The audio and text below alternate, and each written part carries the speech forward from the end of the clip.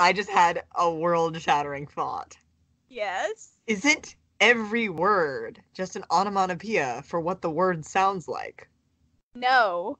Why not? Because language inherently, the words we use inherently have nothing to do with what they are. Nothing about apple reflects the sound an apple makes. But the word apple reflects the sound that the word apple makes. Like I'm saying written language. Ruin the meme. Oh, are you? Yeah, I'm saying onomatopoeias are the Pharmakon.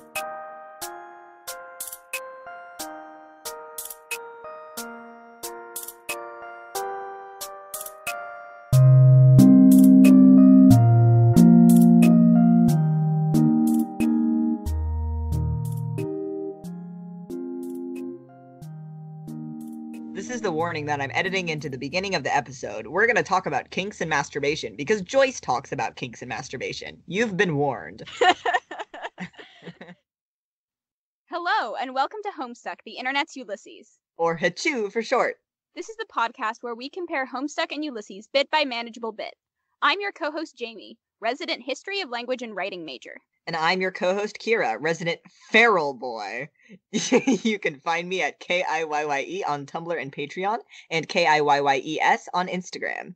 And you can find me at jamietamar.wordpress.com and on Instagram as Jamie Tamar. That's JAIMETAMAR. Now, last episode, we were stupid, and by we, I mean me, because I forgot to get a quote. Our quotes from the last episode now. Do you want to go first? Yeah, I'll just reiterate my very impactful quote for you, which is, "You eat a weird bug and don't even care," in reference to Jade fantasizing about being an anthropomorphic animal person. So it's very, very, very touching. Okay, my quote, Kira did a quote from, what was that quote about Pulitzer Prizes? What was that from? Oh, that was from a couple episodes ago. That was the Hussey commentary about him being the final boss in literature world. Right. Well, this quote is actually from Portrait because when we were recording the last episode, I was reading a chapter of Portrait of the Artist as a Young Man for my Irish Lit class, and this is a very good quote that's very long, but it has the word language in it, so I have to read it. But the nightshade of his friend's listlessness seemed to be diffusing in the air around him a tenuous and deadly exhalation, and he found himself glancing from one casual word to another on his right or left in stolid wonder that they had been so silently emptied of instantaneous sense, until every mean shop legend bound his mind like the words of a spell, and his soul shriveled up sighing with age as he walked on in a lane among heaps of a dead language. Wow. That's about Stephen Dedalus being angsty in Dublin. What's new?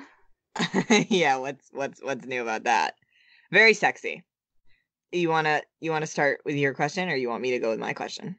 Yeah, I'll start. Okay. What is Leopold distracted by while McCoy is talking to him at the post office? There's kind of two answers.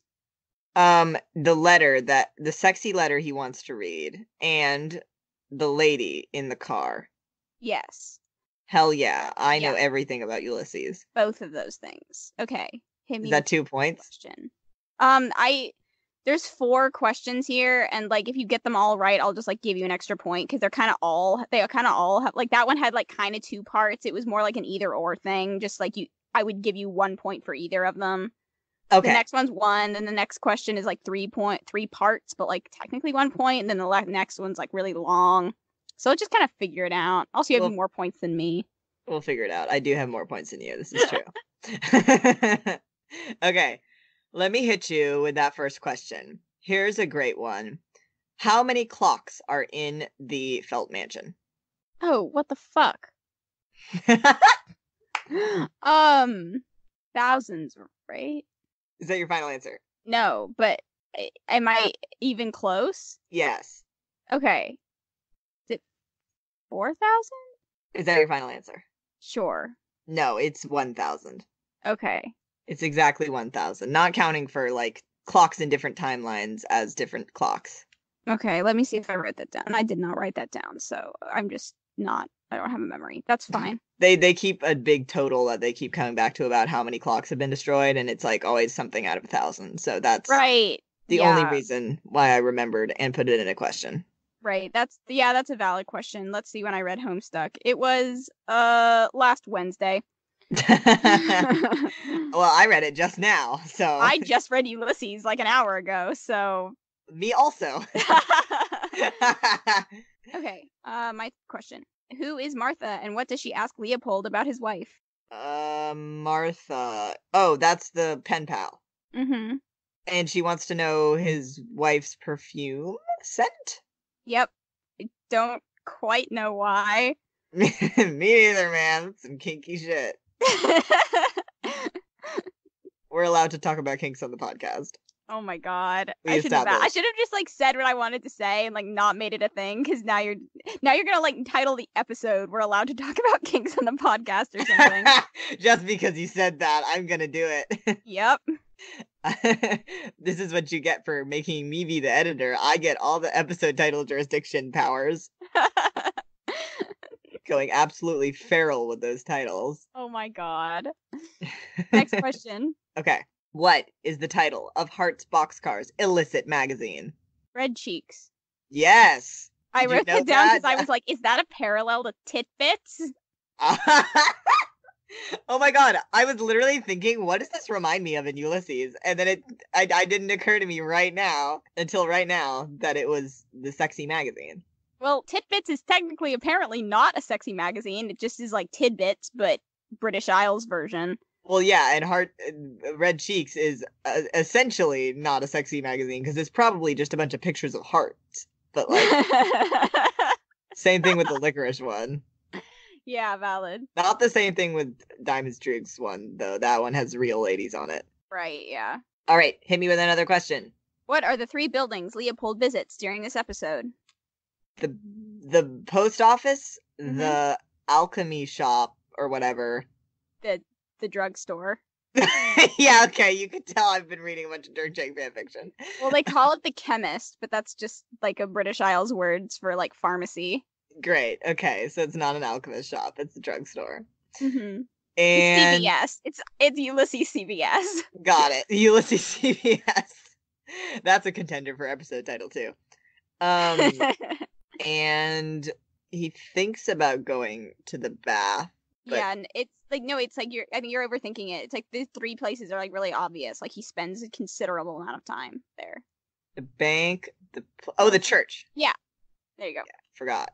Okay, here's one that is not a name of a thing. It's a little more thought-provoking. Well, it's just a fact, an important fact. Why can't Spade Slick or anyone else kill Snowman? Something about destroying the universe if they do. Yep. I don't get why. You shouldn't yet. But I remember him saying we can't kill her because they'll destroy the universe. Yeah, that was also, the answer. I'm so gay for her. I know you are. Yeah, you know I am, because I texted you about it like 4 times while I was reading. Yes. I like forgot about, like, obviously I remembered from like 9th grade that I was like really in love with Rose Lalonde, but like I was listening to it and I was not listening, I was watching it and I was like, oh, also this one. Yeah, she's big sexy. She's powerful. She's very powerful. You'll like the next question that I have. But first, you have to hit me with the Ulysses question. Yeah, this is my last question. I don't know how many you have left. But, okay. 2. Why does Lyons stop Leopold outside the chemist, and why does he then leave him alone? Is this the racehorse guy? Yeah. He's like, can I have the paper to look at the racehorses? And then Leopold is like, I was going to throw it away anyway. And he's like, oh, fuck, thank you. And he goes away. Yeah, do you know why he was like, oh, fuck, thank you? I read on Ulysses' Guide that it's because one of the horses was named Throwaway or something. Yeah, there you go. And he was like, oh my god, he's told me the horse answer. Once again, we see a parallel with horse bullshit. Yeah, I had that same thought. Okay, next Homestuck question. What special weapon does Snowman use, and what is its official title? Oh, I don't, And it's not a gun. Is it a, like, whip? Yes, maybe this should be a 2-pointer. It's a whip. You might say the name and I might recognize it, but I don't think I will. Well, the name is Black Inches. Absolutely not. Which is thematic and ironic for a reason. Do you know the reason? There's another powerful weapon that is measured in colors and units of distance. Have we met it yet? Nope, but it's really important. You'll see when we get there. You'll be like, oh fuck. Yeah, I'm sure I will. Yeah. Okay. I do my last one now. Yeah. Which troll do we briefly see at the end of the intermission? Carcat, right? Yes, Carcat. Thought I might trip you up on that one. I thought you might second guess yourself. I mean, I did a little, but I was like, no, I know that. Like, I know that. I recognize the trolls. I'm glad you recognize the trolls. It's important as we continue foraging into Homestuck.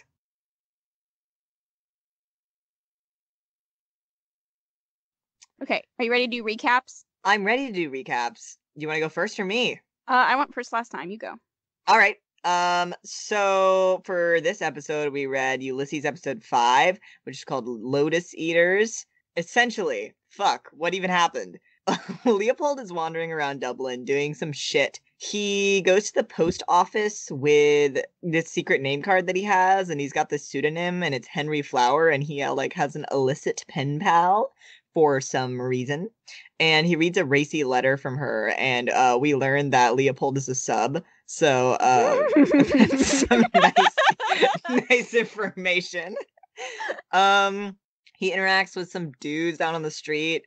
There's some guy who's trying to talk to him about the funeral, I guess, and he's like trying to ignore him because he's trying to look at this hot lady getting into a carriage on the other side of the street or something.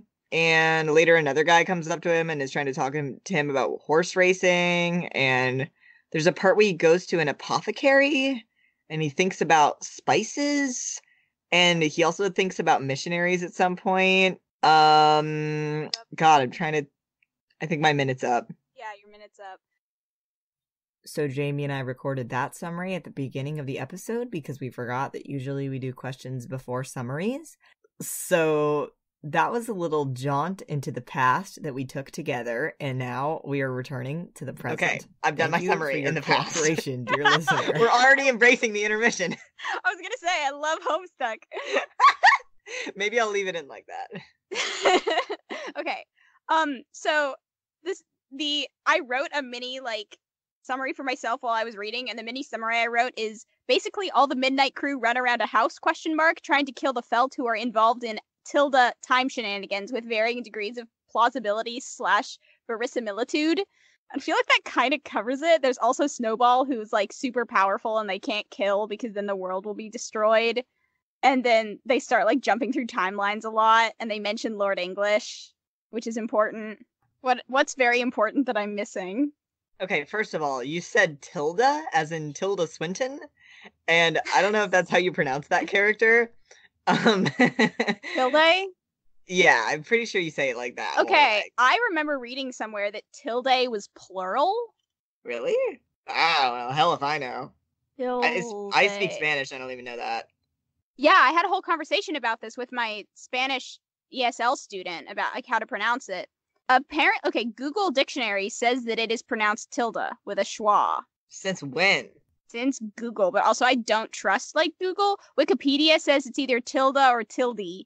Can we start writing Tilda Swinton as a tilde and then Swinton? Tilde? Yeah, go for it. Anyway, what were we talking about? Yeah, I think you pretty much got everything. It introduces, there's a couple little Easter eggs that are important as pieces of foreshadowing, but not that important in the grand scheme. They're not plot pieces. It's just that I guess they are. We see Carcat, and we see Spades descending into the terminal to talk to Carcat. We also have the whole thing with Dai is trying to go to a timeline where Spades is dead, and then he does that, and then it's wait, nothing exists anymore. So it's kind of foreshadowing the whole exile situation in general. Even though I believe at this point we're aware that exiles are on the future versions of the planets, but we know at least by now that they're not on Earth, so that's important. We get to see Lord English's coat. It's important. We're introduced to a lot of temporal mechanic bullshit that becomes important, and of course, a couple of the Felt, the Midnight Crew stays important. They stay important throughout the rest of the comic, and some of the Felt characters come back and become important mostly in Collide. But other than that, I think you got everything in your nice little summary. Wonderful. Okay, I have two very, very, very important things that I want to start with. The All first right. is, today in my Irish literature class, we presented our research for our final papers. Ooh. And I am writing my final paper on Is Homestuck the Internet's Ulysses? Of course, of course, of This course. is a class of 9 people, including me. 3 of us are Homestucks. I don't know what the statistical likelihood of having a third of a class that small be Homestucks, but it's just the way it is. Run some crazy confidence intervals there, dude. Okay. You said you had 2 things? Yes, I do. This is actual comparison stuff. And I hope you noticed this because it's the most important thing I've ever read in Ulysses in my life. But you know the bit where Leopold is in the chemist? Yes. And he's talking about all of the medicines? Yes. So I was reading it and I was like, oh, you know what this reminds me of? And then there's literally the line, poison's the only cures. Yep. Pharmakon. Pharmakon. It's in Ulysses. Oh my god. I was reading the thing and I was like, I swear to God, if he says the word Pharmakon, I'm gonna flip my shit. And he didn't. But he said poison's the only cures, and that's literally the same thing. I literally wrote it down in my notes and I was like, Pharmakon. Me too. I wrote it down, I have a list of important things to go over, and it's the last one, and then I have it bolded. Mimesis. Pharmakon. It's so important. Yes. I keep saying alchemy. The whole section where he was in the drugstore, I liked a lot. I was like, ooh, yes, say all these sexy words at me. Yeah, my quote is from that section, I believe. Nice, nice. Okay, that was my most important comparison. For Homestuck things, there's one of the first panels is SS, go to mspaintadventures.com, and he opens it and he starts reading Homestuck. And I was I wrote a moment of silence for the lost meta, because if you're reading on Homestuck.com, that won't make any sense to you. Oh yeah! Oh my god, I didn't even notice. I noticed that it looks like the old interface, but I didn't even think about the URL change. Yeah, it's So really real. sad. A moment of silence. Okay, jumping back to comparison. I think that for all the past episodes we've been doing, there's been a lot of structural similarities between what the stories are doing as they're progressing. But I think at this point it's pretty different because the epilogue kind of goes in a whole different direction and establishes some shit. And episode 5 of Ulysses just keeps doing the Leopold thing. Did I say the epilogue? You did say the epilogue. The intermission. You tell what Kira's been thinking about for the last 2 weeks, 17 days. Yeah, you know exactly what I've been fucking thinking about. The intermission goes in a whole different direction. Yes, I definitely think so. I mean, I think to some extent individual structural overlaps are not super valid comparisons. You can notice them, but you can notice structural overlaps between literally any 2 texts. Yeah. I really don't understand. I'm gonna get if there's any actual Joyce scholars listening to this podcast, are gonna hate me for saying this, because I don't really understand why it needs to have not that many complete sentences. Because it's stream of consciousness. Yeah, I listened to the audiobook for this one, because I just couldn't keep my eyes physically on the text, and I marked every place. I put in brackets all of the stuff that was Leopold's monologue, because they read it in a different voice, and that was really helpful. Yeah, I was listening to the audiobook too. Also, though, hot take, I just really don't like Leopold. He's just gross. Yeah, it's really interesting because I feel before we got to the parts with Leopold, the internet was all Leopold's great, he's the main character, but I'm kind of getting a weird vibe. Yeah, and I feel also in my Irish lit class at least, everyone hated Stephen. They were oh, he's a prick, he's so annoying. And I think in Portrait he's more annoying than he is in Ulysses. Maybe it's just who we are as people. But I loved Proteus. That was episode 3. That was one of my favorite episodes, just because I like all the aesthetic theory and I like all of Stephen's intellectual musings. Leopold, people are he's an everyday man. He's just kind of, living his life. And I'm I mean, I guess on one hand it's realistic and accurate and kind of a big mood that he's staring at women all the time, but it's just written about in a way that's gross and makes me uncomfortable. And I would much rather I would much rather have Stephen being pretentious than I would Leopold being slimy. Slimy's a good word. Yeah, I mean that's a very fair point. I wonder, I don't know, maybe he will become more likable later, or maybe it's just us because we're Dirk and Rose stans or whatever. Yeah. Okay, let's talk about let's talk about. I feel like there's a lot of silliness going on in both of them. Yeah. I copy pasted a couple really hilarious bits from Ulysses. For example, the bit where he's like, and I Yeah, what did and that did you mean? cha I cha cha cha underlined cha it. cha cha cha cha? I underlined it because I was like, I don't know what this means. Like, what is that onomatopoeia of? I don't know. I kind of imagine it sounding like the voidfish noise from the Adventure Zone. Oh yeah. I don't know. Now I've taken it out of context, so I don't even know what it's supposed to be an onomatopoeia of. Let me find it. But yeah, pretty buck wild, and there's a lot of silliness happening in the intermission too. Though it's like pretty on par for usual Homestuck silliness. Punish me, please. Great weapon in their hands, more than doctor or solicitor. Women dying to, and I and did you cha cha cha cha cha cha? Oh, is it jerking off? Is it? I mean, he's talking about his dick at the end of the chapter. Maybe it is jerking off. He's talking about no, because he's confession. Everyone wants to. Then I will tell you all. Penance. Punish me, please. Great weapon in their hands. More than doctor or solicitor. Women dying to, and that's TO, like women dying to do something. And I and did you and why did you look down at her ring to find an excuse? Whispering gallery walls have ears. Husband learned to his surprise. God's little joke. Then out she comes. Repentant skin deep. Lovely shame. So is it an onomatopoeia for masturbation? Quite possibly. Wow, I know what to start using in my fan fictions now. Why use descriptive language and you can just go It's like when Hussey's like, if I put like if you put a twist in a Dickens novel, you get a Pulitzer. It's like if you put like weird onomatopoeia in your boring Irish novel, then you get to be Ulysses. Yeah. But if you put it in your fan fiction, then you're not writing erotica correctly. Unless I am. Redefining the genre. I'm redefining the genre of fan fiction by just the whole fic is just a bunch of onomatopoeias, and you kind of wait. Hold on. Oh my god. No. Oh my god. I just had a world-shattering thought.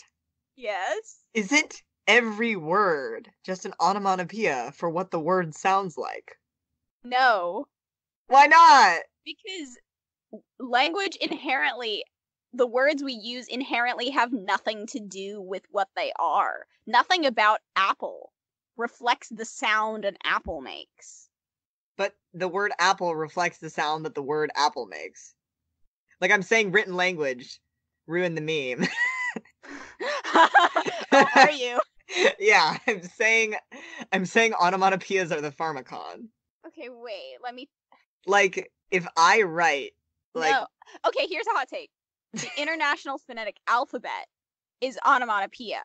Or spoken language. I feel like, well, like what I guess what I'm trying to get at is because, like, especially the Latin alphabet in English is so symbolic that there's something like the reason that like onomatopoeia sometimes looks stupid or like looks like key smashes is because you're writing out the sounds you hear, not what the word is, right? And I feel like IPA, when you're writing an IPA, you're literally writing the sound. So maybe to that end, it's like, haha, I'm writing the sounds that I'm making, not the word. But written language, especially in a language like, especially like English, or even more so, you think like Chinese, where like you're not writing the sound you're saying you're writing a word that represents the meaning of the word you also speak. That makes sense? Yes. So when Joyce does that thing where he like smushed a bunch of words together, is that an onomatopoeia for words? An onomatopoeia for words? Or like, are you talking about in Ulysses or in Finnegan's Wake when he makes all of the big like... No, in Ulysses.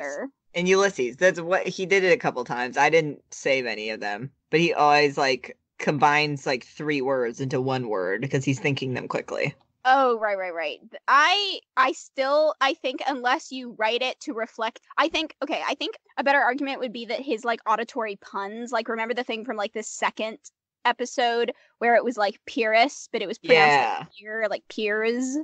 Yes. I feel like that maybe you could make some kind of argument for onomatopoeia, but I really feel like onomatopoeia has to be reflecting the sounds, and even if he's crunching a bunch of words together, he's still reflecting the meanings of the words, not the sounds that the words are making. And also, like, auditory puns are their own thing. They don't need to be onomatopoeia. Got it. I'm sorry to crush your onomatopoetic dreams. So the jury's still out on what's an onomatopoeia or not. I'm going to keep researching and see if I can stretch the definition to mean anything. But the jury's still out because Jay is a real linguist. Okay, this is incredibly unrelated, but I've been staring at it the whole time we were recording. Anyway. Let's see, what else? There was a bit in the Ulysses guide where he says, Bloom removes his hat under the auspices of running his hands over his brow, and it's not the same word, but I was like, hit auspices. I thought the same thing. Same person. I think there's a lot of dick in both of these readings. Yeah. Yeah, my final quote is about dick, so. Yeah, so is mine. Oh my god, really? Yeah, well, yeah. Yeah. That's really good. Is it the one from the very end? No. Oh, okay. It's quite nonsensical, and I like it. I love nonsensical things. Oh, ooh, here's a really boiling hot take. Okay. This harkens back to what we were talking about like Leopold being kind of a skleeze. Skleeze? I tried to say skis and sleaze at the same time. A skleeze. I think it was like Ulysses Guide or something was saying, or maybe Spark Notes was like comparing in the last episode, which was Calypso, how like notice how the real Odysseus is super unfaithful, and then he has to return to his faithful wife at the end. But by contrast, Leopold, at least in Calypso, is like wanders around while his wife is being unfaithful. Ooh, I bet Joyce is being sexist. And it's like, literally, Leopold is also cheating on his wife. Yeah. Like, yeah. That's some serious double standard shit there. Just because he's doing it through letter doesn't mean he's not cheating on her. Yeah, exactly. I mean, I don't know. There were a lot of different places in this episode where I was like a couple places where it would be like pointed out to me by like Spark Notes or Ulysses Guide where they were like, oh, this is like a reference to Lotus Eaters. But there were quite a bit that I actually like picked up on my own. And I was like, oh, Lotus Eaters. We were talk about people being like languid and like not being able to do things on their own. Yeah, definitely. So that was very cool. Languid is a good word. Languid's a very good word. It sounds like language, but it means lazy. Of course you like it. It sounds like language. Okay, do you have anything else? No. Think that's everything I had. Pharmakon, we covered. Ulysses, Leopold being gross, we covered. Oh, you mentioned this during your summary, I think. We learned that Leopold is a sub. Didn't we also say, though, that he was a prospect dreamer? Oh, we did. And here's the hot take. I don't actually think he's a sub. Yeah, I don't think so either. Martha's all like, I'm gonna punish you. And he's like, what? That's a little weird. Yeah. Like, I think he's either just like, maybe vanilla or just kind of like indifferent. Or maybe he's averse in denial. Aren't we all? Ain't that the truth? Episode title, we're all just verses in denial. There's a lot of episode titles we've got in the running here. Episode title, there's a lot of episode titles we've got in the running here. I'm so excited to see what it will be. Just you wait. Okay, ready to do quotes? I'm ready. My quote. Guess so. Do you want to do yours first? No, go ahead. Okay, my quote is this really lovely one. Everybody out of the goddamn way. You got a hat full of bomb, a fist full of penis, and a head full of empty. Nice. Which is me. I'm so happy for you. Who Andrew says that? Who's it referring to? Clubs Deuce says it, and Hussey says in the commentary that it's like the best quote in all of Homestuck. And I was like, yeah, you're fucking right. Okay, this is my quote from page 78 in my copy. Angry tulips with you, darling man-flower, punish your cactus if you don't please. Poor forget-me-not, how I long violets to dear roses when we soon anemone meet all naughty nightstock, wife Martha's perfume. I still don't understand what that's talking about, but probably it's well, sex. I'm gonna read it without the names of the flowers, except where they're important. Angry with you, darling, punish your cactus if you don't please. If you don't forget me. how I long to when we soon meet. It's talking about masturbation, I believe. Just the bit about punishing your cactus. I was like, what kind of Minecraft shit? It says, "Manflower, punish your cactus," right in a row. Dude, I love punishing my cactus. I think that's a horrible image. I'm gonna write it into my next fic immediately. I hate that a lot. Yeah. I just liked it because I was like, oh, I like how there's a bunch of flowers in there, and I was like, also, it's like really, really like kind of impenetrable. Hit. So like, Yeah. so it like just sounds cool, and then it's like just gross. I wrote, "This is high key about masturbation, and there's nothing any of us can do about it." Should probably put some kind of warning at the beginning of the episode about how we talk about that a lot more than we usually do. This is the warning that I'm editing into the beginning of the episode. We're going to talk about kinks and masturbation because Joyce talks about kinks and masturbation. You've been warned. I'll just travel back in time, put that in there. Yeah, sounds perfect. Yeah. Is there anything else logistical we need to cover? No, I don't think so. We interviewed some folks at Anime Boston a couple weekends ago. Last weekend?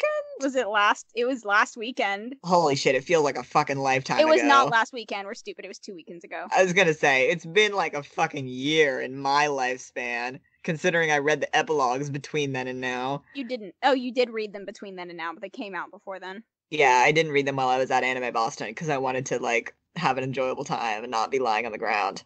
Yeah, that was smart. It was. Anyway, yeah, but so we interviewed some folks and we'll be putting up a special episode at some point, I guess. I feel like in that episode we should maybe talk about the fandom demographic survey too. Oh, yeah, that would be really good. Yeah, and then just sort of talk about the interviews, put in some clips, and do a little meta-analysis on Homestuck and Ulysses as media, stuff like that. Fandom, the works. Thank you for listening to this episode of Homestuck, the Internet's Ulysses. For our next episode, we will be what are we going to read next episode? We're reading episode 6 of, definitely episode 6 of Ulysses, and Act 4, Part 1. Yes, Act 4 is Homestuck, broken into 2 chunks. Up to Sound Jack Ascend. Yes. 1668. Yes. Thank you for listening. You can find the show on htiu.podbean.com or htiu.tumblr.com. You can also find us on Spotify, iTunes, and Google Play. So check out our social medias. Thanks for listening. Bye. See you next time on Hachu.